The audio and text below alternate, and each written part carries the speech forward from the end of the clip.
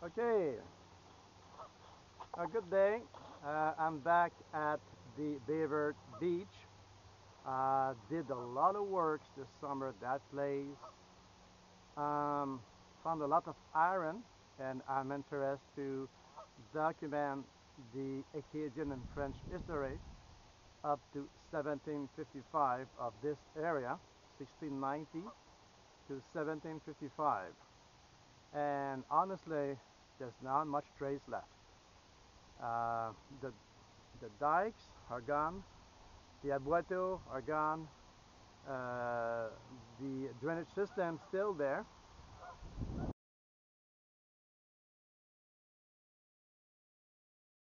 Uh, in the village part, but I didn't really go there so far too much. I keep that for the fall time. But a lot of people went there before. Okay, so I don't know. Um, this used to be a beach. 1950, this used to be a beach. And what happened is there used to be an abueto back there, like a bridge between this island and the shore right here. And it got destroyed about 1950.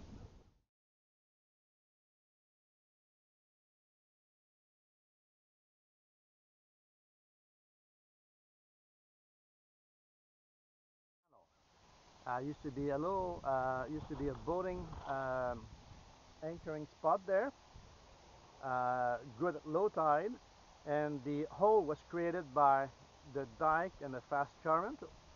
But now it's all filled in, and it's about most of the area is about a foot and a half to 2 feet of greasy mud, and underneath you find the sand and piece of wood and whatever is heavy. Like I did find cannonballs here too.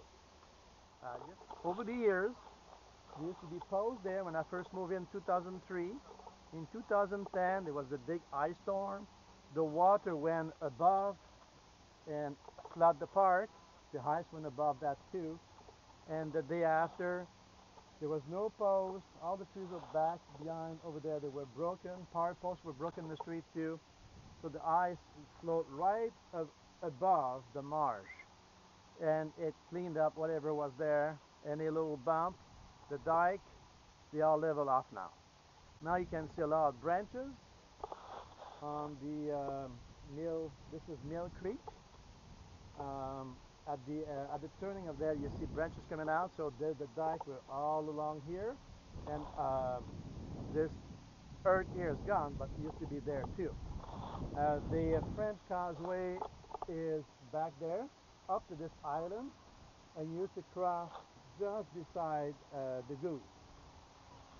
And later on, the English built Big Abueto for power mill,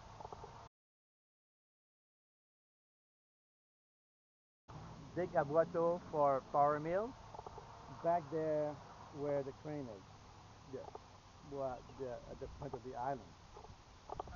So I'm gonna keep going. Ties are good for me today. Was able to get here in time. And Equinox 800, good shovel, and Garrett pointer. And I'm thinking well equipped. I got some good knowledge built over time now for insisting on the site. Uh, Coins, I found 26 cents so far in the marsh right here from early swimmer, and then a blue nose 10 cent 1949 back there. Uh, I wish somebody lost corn and I find them one day them on the site, but so far it's it's not there. I do find wood and vertical up and saw piece of wood. When I dry them, they weight almost nothing. They're very much the cellulose the cell didn't collapse, but they don't weigh much anymore. Okay, so let's do it. You've seen some of my video before. It's messy, it's dirty, it's a big car wash for me when I come back home, pretty much, and all the equipment too. And let's do it.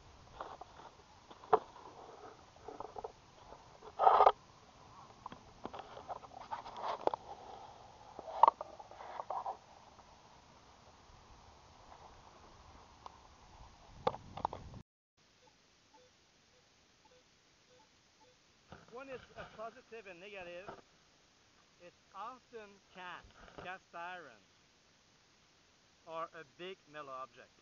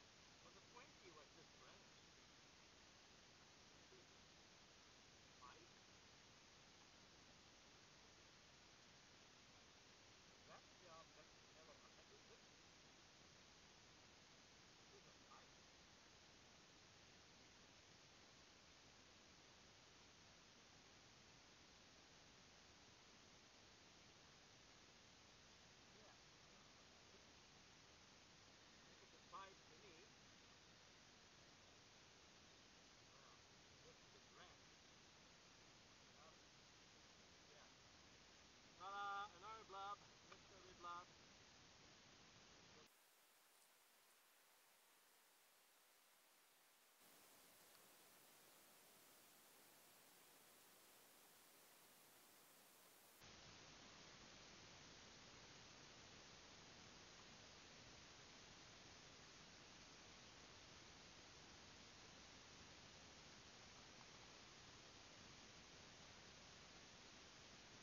You know what I think it is?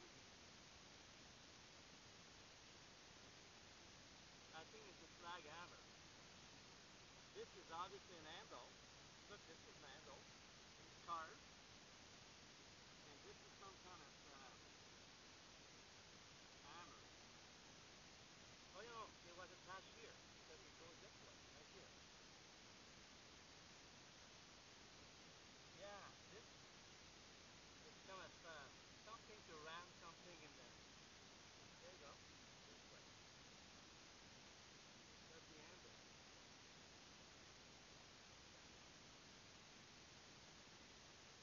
I don't know what that is.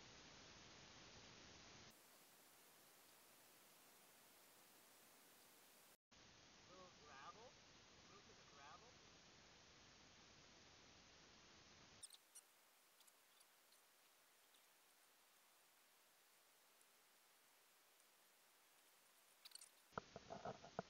So,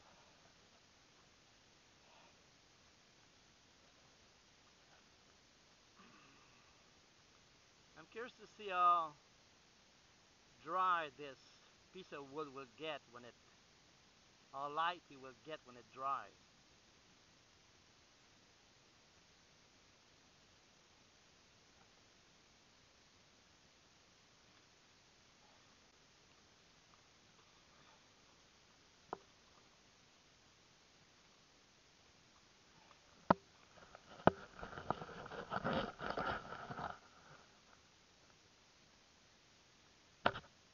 Again?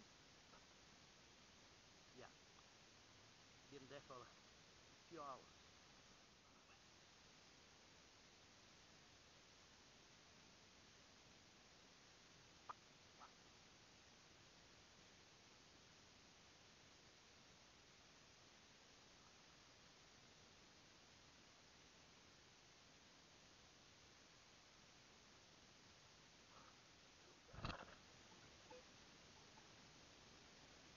Twelve minus five.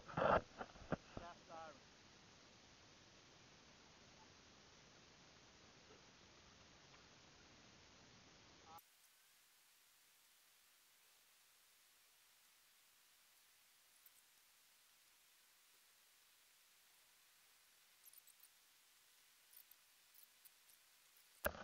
Okay, there's a piece of wood and there's a metal object right beside.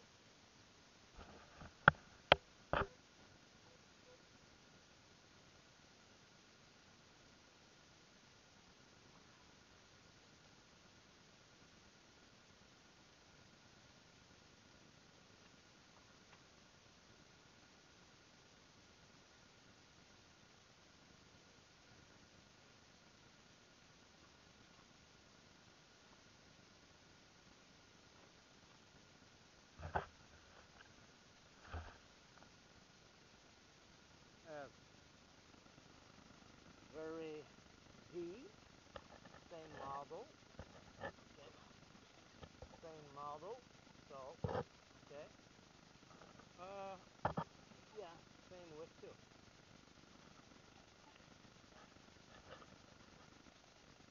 That's an old bottle,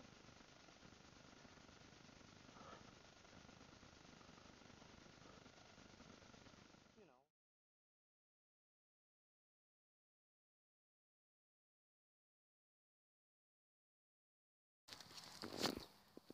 The axe is very old.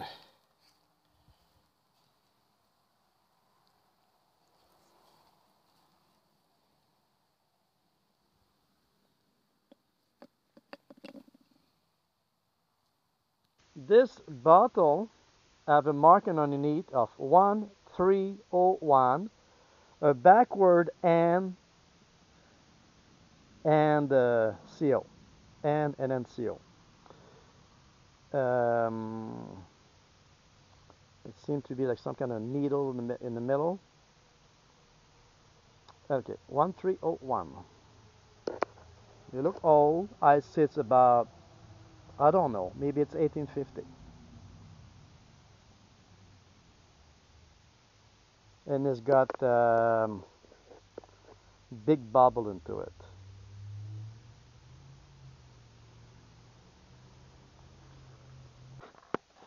Okay, Todd, the tool to like a sledge hammer, and it turned out to be that those all are spokes, and this was the next one right here. This is a wheel hub. So it looked like burnt, but this is not burnt.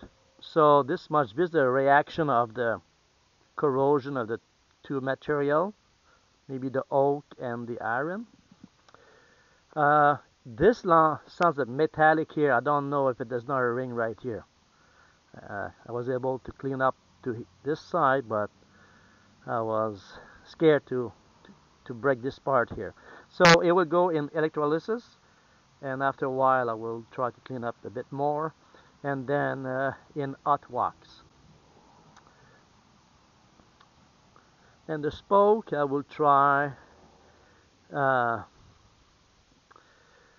abrasion oil, like wood oil.